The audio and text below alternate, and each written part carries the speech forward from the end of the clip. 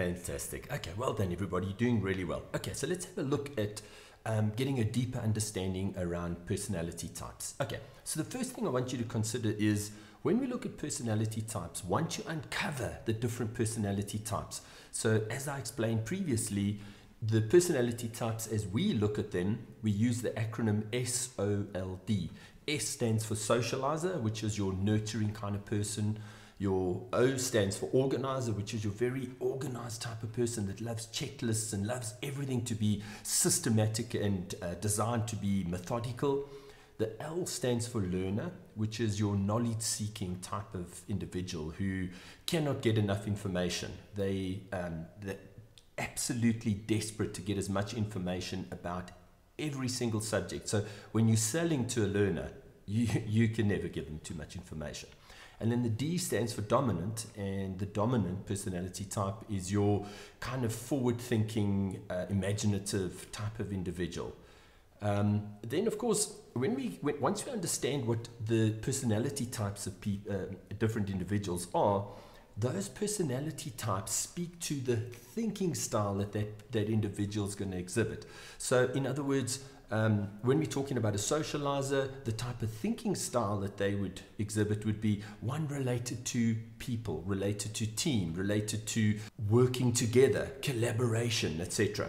An organizer, when we talk about their thinking style, they think in a very ordered fashion. Everything's about checklists. Everything's about being systematic, and they love things, one thing to follow on after the other. They really like things to be organized.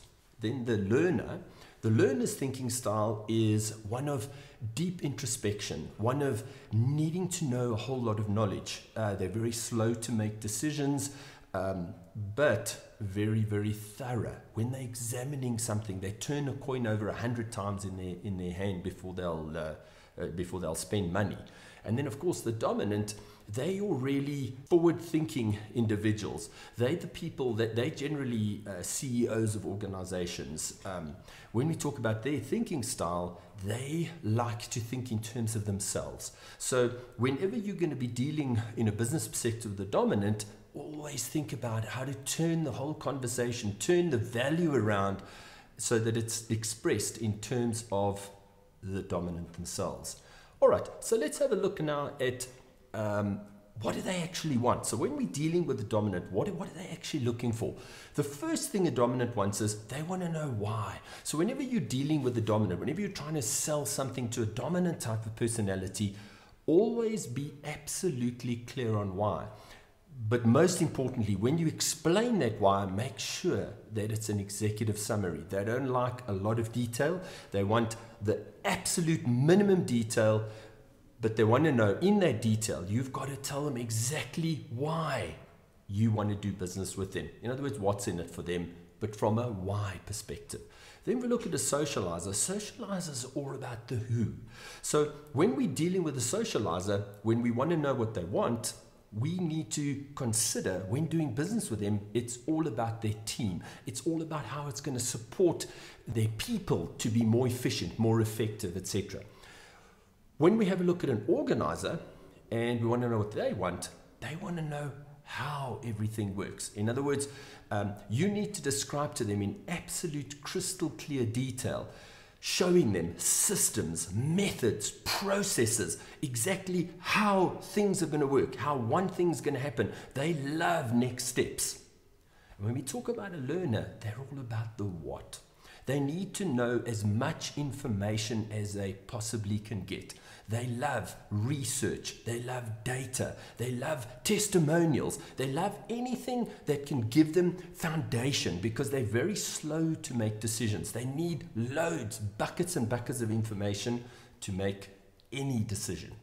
Then we have a look at the decision-making process associated with the 4 different personality types, right? When you're talking about a dominant, they are very much now people. They want a summary, but they want to do it now. They don't want to waste. They love ground floor opportunities. They love anything that is new and innovative. They love to try out new things. And when we look at how a socializer makes decisions, it's all about showing them when they make that decision, how it's going to help them to do it together. And when we talk about an organizer, it's for them, it's all about when I need to make a decision, I need you to show me how it's going to work. What is the system? What is the process? What is the method? Show me a checklist. Show me how step by step this process is going to be introduced, and how in a step-by-step way is this whole new product or service that you're wanting to introduce to my business, how's it going to serve me in a systematic, methodical, process-driven way. And when you talk about a learner, it's all about doing it right. You can't be late. You can't make a mistake. Even when you give your proposal, if there's a spelling mistake, unacceptable. They want everything to be perfect. They're absolute perfectionists. And when it comes to detail, you can never ever give a learner too much information or too much data. All right, so let's have a look at communicating with these individuals, right? So when we communicate with a dominant type of personality, it's very straightforward, right? I just say, be brief, be bright, and be gone. They don't have time to mess around with people who are there to waste time. They don't have time to socialize, to connect, to engage. They want to know exactly why you're there. They want you to be brief. They want you to be enthusiastic, passionate about what you want to sell. And most importantly, once they've made a decision, be gone. And then we have a look at a socializer. Their major concern is, how will it affect my people? In other words, what will working with your organization do to positively transform the lives of my people? What will working with you do to positively influence my people so that they'll become more efficient, more effective, etc.? And that's how your communication has got to work with a socializer. When we're talking about an organizer, pretty simple. Just go prepared. Know exactly what the methods are. Be very concise. Be very clear on what the next steps are. Provide them with checklists. Provide them with systems, processes. The more you can show them how things are going to work, the happier they're actually going to be. And finally, the learner, it's all about the detail.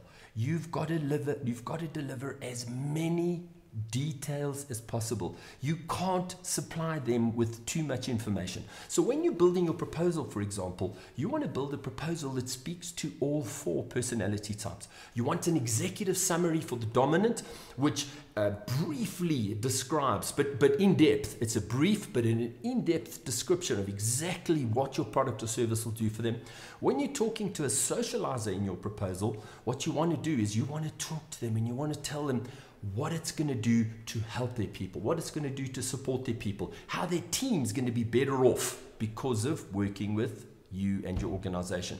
When you're talking to an organizer in your proposal, you want to have systems. They love when you talk about next steps. They love checklists. They love systems, processes, etc. And when we talk to a learner, it's all about details. You want to put information. Probably the first 4 to 6 pages, if you want to go as big as that in your proposal, speaks to the first 3 personality types. The other 25, 30, 50 pages, you can never supply a learner with too much information. They're gonna read your proposal back to front.